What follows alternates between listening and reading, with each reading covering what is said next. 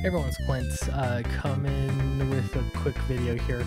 So I wanted to answer one of the questions that I get a lot. There's probably three questions I would say that I get very frequently from other, aspiring indie comics creators, and especially from writers usually.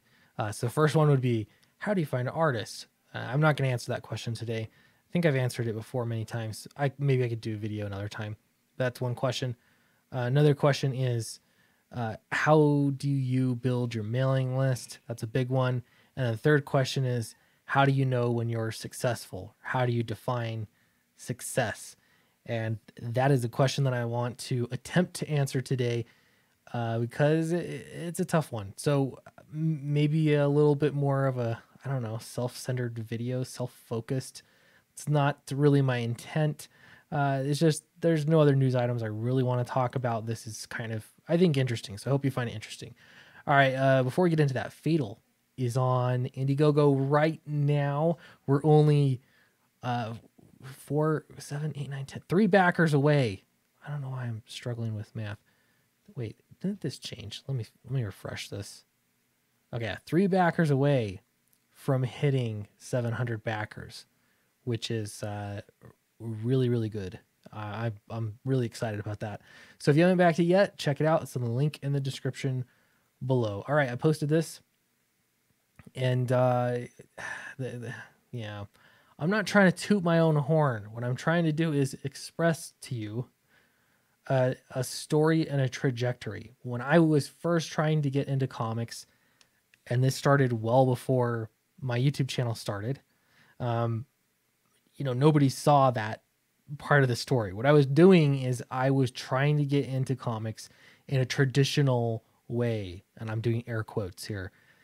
So that would be, I'm going to get into an anthology somewhere. I'm going to get, what I really wanted was a book published through Image. That was my dream. I wanted to do some creator-owned property and get it out there and have people read it and just love it.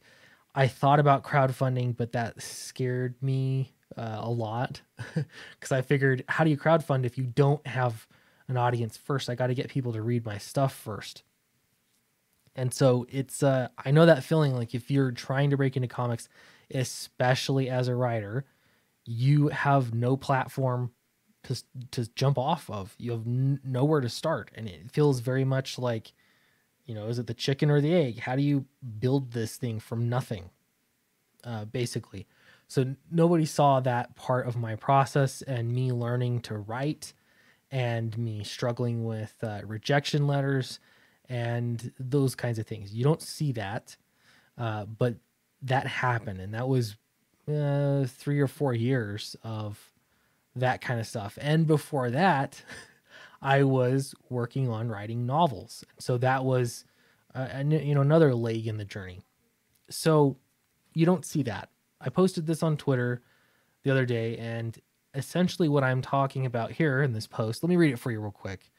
I said, 2 years ago, I started a YouTube channel with no published comics. Today, I'm celebrating the completion of my second book, and I'm working on a book most writers can only dream of. I can't wait to see what next year brings. What I've basically outlined here in this tweet is when things started working, or at least when things felt like they were making progress.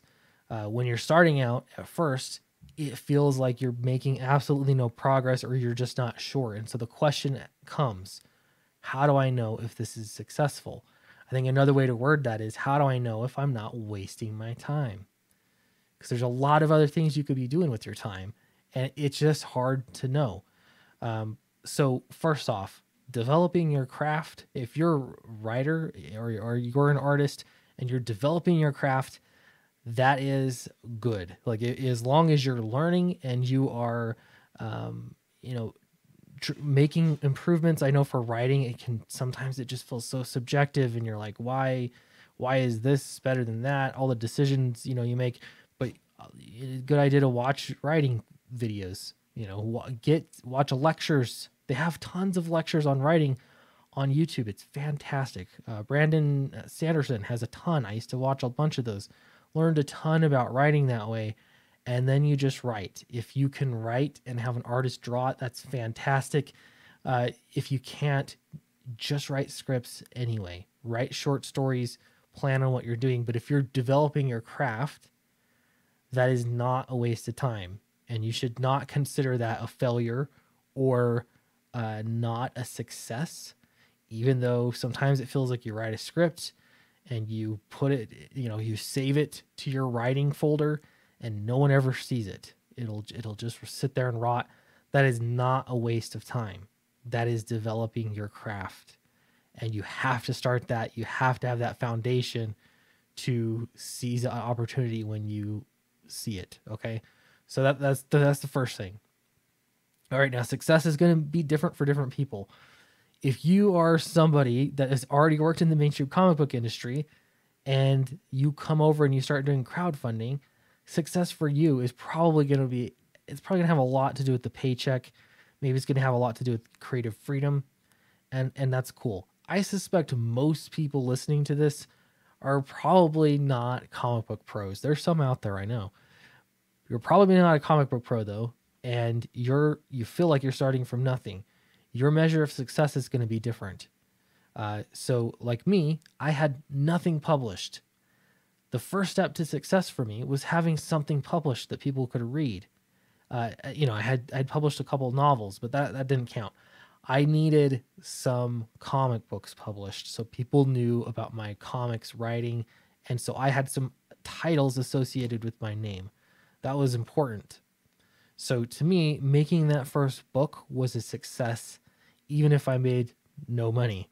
I made a very little bit of money, which was great. I'm so thankful for that. That's more than I think most people can say at their first comic. But I didn't make very much money at all. It wasn't some massive success. Most of the money went into producing the book, which was great. That was successful. My second book was similar. I made a little bit more money, which was nice. But again, still, what this was showing people is it's building up my own credibility and it's building up my reputation. This is massively important for that to happen. Okay. So that was a success. If you've worked in comics, obviously that you're going to need a little bit more than that. Okay. So at some point, I think this is another thing people are asking. At some point, you're making books. Are you just going to keep making comic books that make little to no money? Is that worth it? Is that successful? That kind of depends. And this is where there's such, I think, a chasm in the comic book industry. You'll have people like, what's his name? Scott Kurtz, who says it's just about making the comics. You don't care about the money. That's what he says anyway. Now, obviously, if you want to make comics full time, you're going to need money to do that. If you want to make comics part time, I'm finding that there's a credible route to go. Like I could have a nice small business making comics. I keep my day job. I could do that and continue making comics, and it would be great. I ride off into the sunset. It'd be fantastic. I could quit my other job. I've got a window cleaning business. It's just little. I don't do residential. Don't call me. No, I'm not going to go to your house. But I did that for years to help pay the bills. I can see a route in the near future where I wouldn't have to do that anymore. I don't have to clean windows anymore. I don't have to scrape bird poop off windows. I can make comics instead for my side hustle. Is that success? That seems pretty successful to me. I can trade something I don't enjoy doing for something I do enjoy doing, and I can make more money doing it. That's success. Okay, so this is sort of how I'm thinking through things. Now, ultimately, the goal, of course, would be to do comics full time, and I think most people I talk to want to do that. That's a massive success, and that's a big one. It's a big one to get to. I would love to get there, but I'm not going to frame everything as a failure unless I achieve that sort of ultimate goal. I think that would be silly, and that would probably prevent me from really enjoying and taking the success along the way. So that's writing full time. So another thing is the sort of critical side of it. You know, we talked about the money, we talked about uh, trading things you don't like for something you do like, but success as a creator, success as a writer, getting recognition for being a good writer, getting critical praise, how important is that? I'll tell you, when it comes to your own readers, that's for me, that's pretty important to have the readers enjoy the book.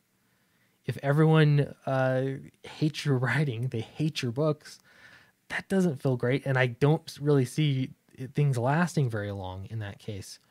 So again, like it's not like making a mistake in a book or not making it a perfect book is going to mean that you're not successful.